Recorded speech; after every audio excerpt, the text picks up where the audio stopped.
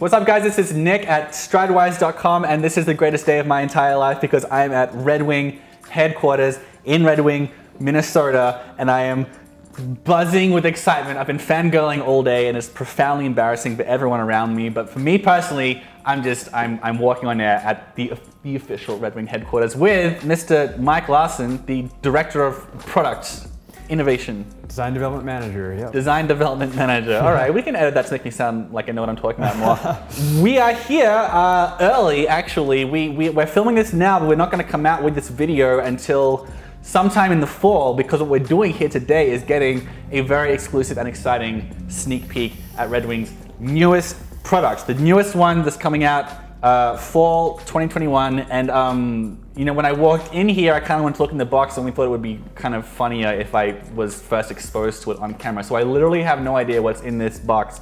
It could be a giant dead possum. You know, I'm sure they make some great leather. Mike, what do you want to tell us about this product? Yeah, well, first of all, Nick, welcome to Red Wing. We're very happy to have you here visiting our town. We're really excited to show you some new product here in our workspace. This is our showroom. And yeah, we want you to open up this box and take a peek at one of our newest products. All right, I can't wait. Okay.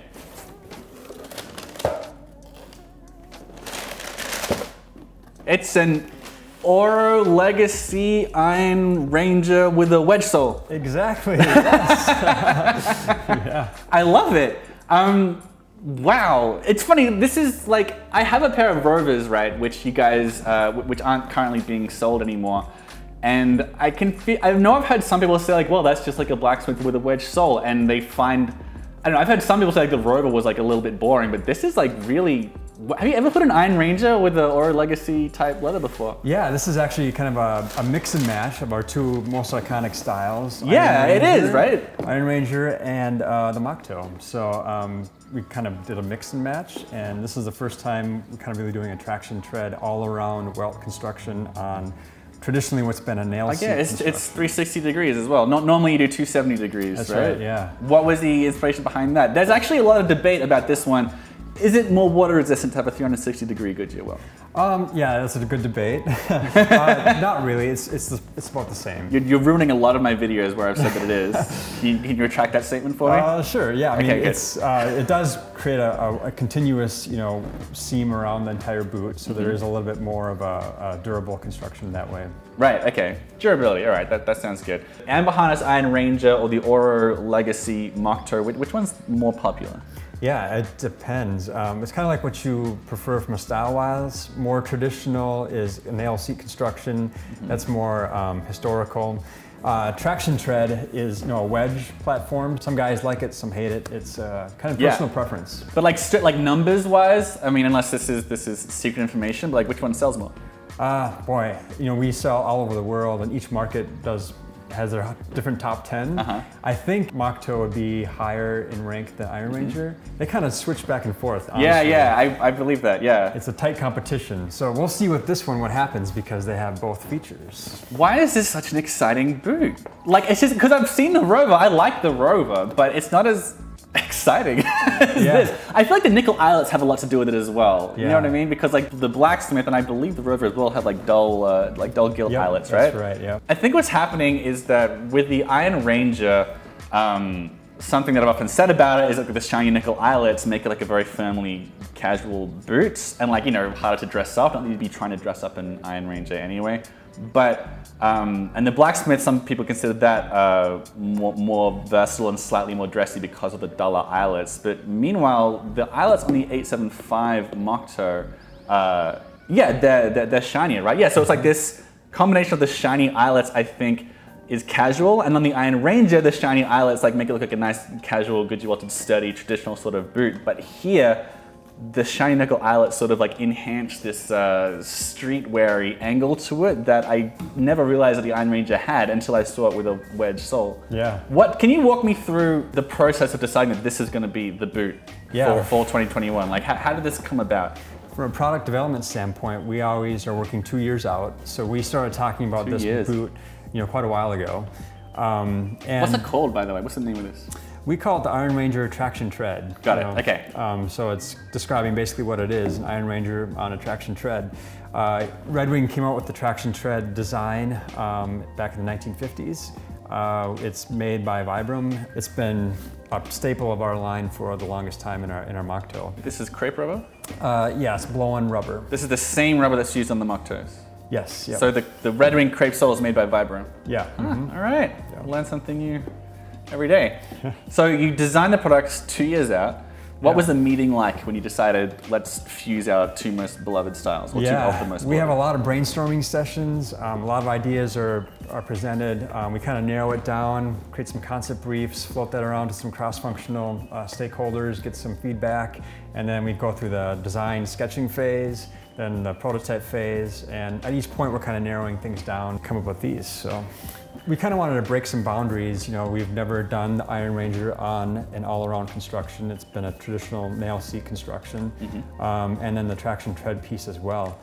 And then under the hood, which we'll get to maybe in a little bit, is some new features that we are introducing in our products. Let's get to it now. Sure. What's under the hood? Yeah, so again, the shoe is made entirely the same way it does all our Goodyear welt construction. We're just kind of swapping materials for something with enhanced comfort. Something that will make it easier to wear right out of the box rather than having that intense break-in period. So you look in the shoe, everything's looking normal so far. You see the insole, but when you touch the insole, you'll notice that there's some cushioning.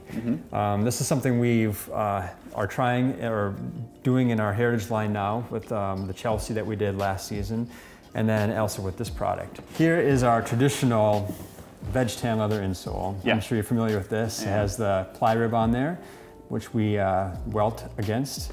But in this shoe here, we are using this insole. You can see on the cross section, there's 3 layers that are exposed. And what those layers are, first is a Texan insole. This is recycled wood. So it's sustainable material. It's very durable. It, veg tan forms to your foot. This does that same thing, but it also has breathability aspects and other things too that make it a really good material for making shoes with. On top of this Texan, we have a piece of foam. This is an open-celled piece of foam, and it has a good rebound to it. Is it DVA?